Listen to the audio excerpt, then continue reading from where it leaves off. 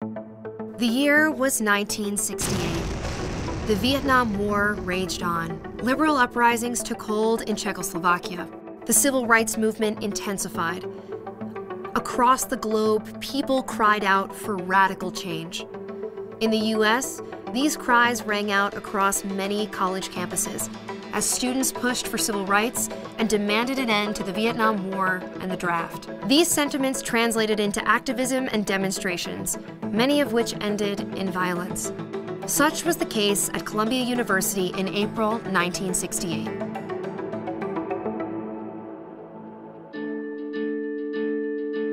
In February 1968, Columbia University began construction on an $11.6 million gymnasium in Morningside Park, part of the Harlem neighborhood that houses Columbia's main campus in New York City. Almost immediately, there was objection. Students and activists argued the gym discriminated against Harlem residents by evicting and displacing them to build the structure. The gym would be built with a main entrance that catered to students and university affiliates. But local Harlem residents, many of whom were Black, could use part of the facilities but would have to enter through a back door in the basement. Many interpret this as segregation and racism. Among the gym's fiercest opponents was Columbia's Student Afro-American Society, founded in 1964. Members of the SAS labeled the construction project Jim Crow and enlisted help from other Black activists in the Harlem community and throughout New York. While the SAS worked to halt construction of the gym, another campus organization, Students for a Democratic Society, or the SDS, was building a case against the university's apparent involvement in the Vietnam War. In 1967, one SDS member, Bob Feldman, found documents in the school library showing ties between the university and a think tank involved in weapons research for the U.S. Department of Defense, known as the Institute for Defense Analyses, or IDA. Many saw this as the university directly supporting the war in Vietnam.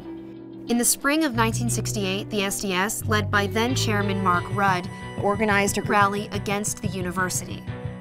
Their rallying cry? Students would not attend a university that exploited Black people and developed weapons designed to kill the Vietnamese. On April 23, 1968, several hundred Columbia students gathered in front of Lowe Memorial Library, the university's main administrative building. They attempted to take their message inside to University President Grayson L. Kirk, but the administration locked the building down. So the group marched to the gymnasium construction site and tore down part of the fencing that surrounded it. The police moved to disperse the crowd, arresting one student in the process. Then protesters staged a sit-in at an administrative building, preventing Dean Henry Coleman from leaving his office. They presented a list of 6 demands. 2 included stopping construction on the gym and severing ties with the IDA. The students promised not to leave until their demands were met.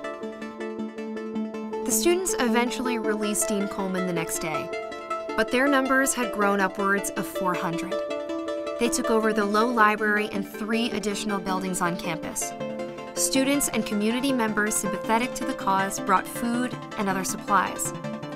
The university tried to negotiate an end to the standoff over the next several days, but the administration refused to promise amnesty to the protesters, and no agreement was reached. Over the course of the week, the numbers of protesters grew, until finally on April 30th, police, acting on orders from school president Kirk, moved in and forcefully cleared all 5 buildings.